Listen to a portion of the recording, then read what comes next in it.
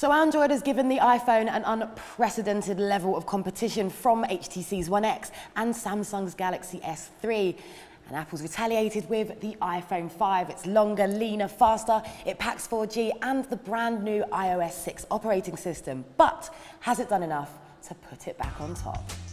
So this is the first iPhone with a 4-inch screen and the first to adopt the 16:9 widescreen format.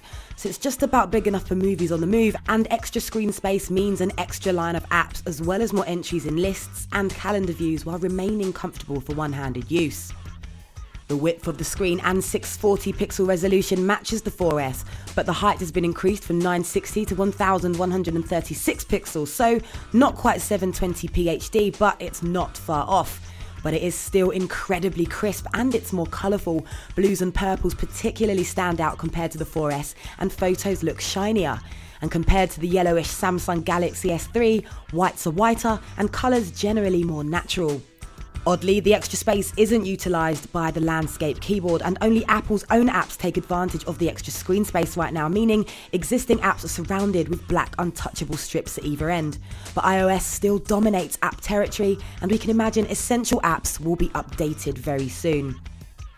Now, at a quick glance, the iPhone 5 could very easily be mistaken for a 4S, but the back is where it's at, as the glass has been mostly replaced by a panel of wraparound aluminium, and the quality of finish is fantastic. And at 112 grams and 7.6 millimeters thin, the reduced weight and thickness is rather striking when you pick it up for the very first time. And while it's a fresh look, the 4S's extra weight lends it a more substantial feel. And we've got to say, we're a bit concerned as to how long the 5's anodized finish will stay pristine. Apple's also ditched the 30-pin connector for the tiny all-digital reversible and robust lightning connector, but you'll need one of its 2 DAC-flavoured adapters if you want it to play nice with your old kit. A couple of machined grills sit at the bottom, covering a mic and a loud and clear speaker, and for the first time, the 3.5mm headphone jack. And talking of headphones, there's the all-new and hugely improved EarPods, but their one-size-fits-all nature means they sit outside the ear canal, leaving little room for noise isolation. The new A6 processor makes a palpable difference to the overall speed of the iPhone 5. There are shorter in-app loading times compared to the 4S, smoother 2D and 3D graphics, and a general reduction in waiting when zipping around from app to app. Siri opens immediately, adding attachments to email is completely lag-free, the camera is up and running almost instantly, and it's now capable of snapping a full-res shot when filming 1080p video. To put it bluntly, this is the fastest, smoothest, most seamless smartphone experience money can buy, and there's no noticeable death grip. Moving on to the camera, and the iPhone 5 snapper rocks the same 8-megapixel resolution and f2.4 lens as the 4S, but it's been upgraded. 1080p video is excellent for a phone, matching the S3's footage in good conditions and beating it in high contrast or gloomy conditions.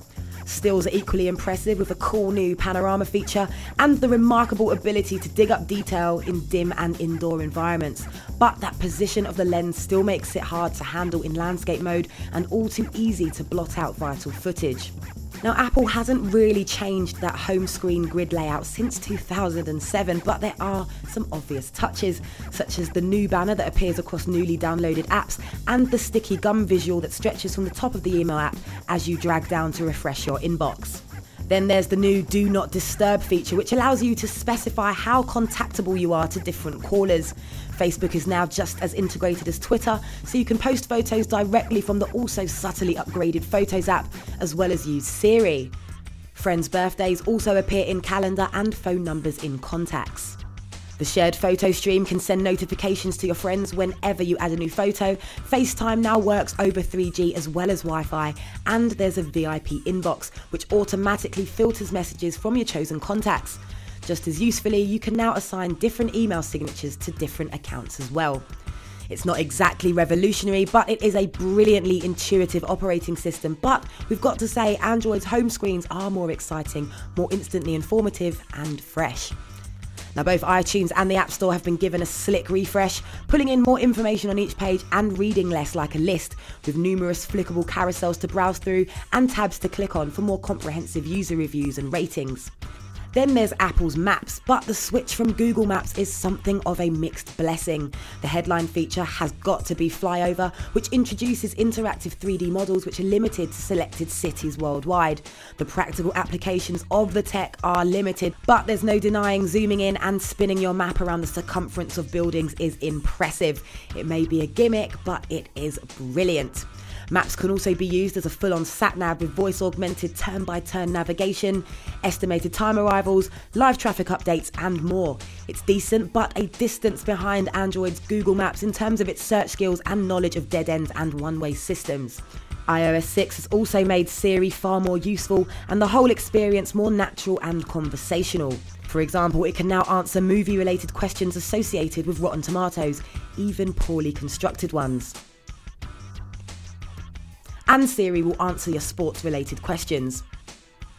Now, services are limited, so the football results are Premier League only, for example, but we do finally get the local businesses functionality. Now, possibly the iPhone 5's most trumpeted feature is 4G LTE. Everything Everywhere's 4G nano SIMs aren't available just yet, but the 5 was noticeably faster loading pages on the go than the 4S was. Dual-band wireless N Wi-Fi is also a bonus and makes for extremely nippy downloading. We found the iPhone 5 installed new apps in about half the time that the 4S took.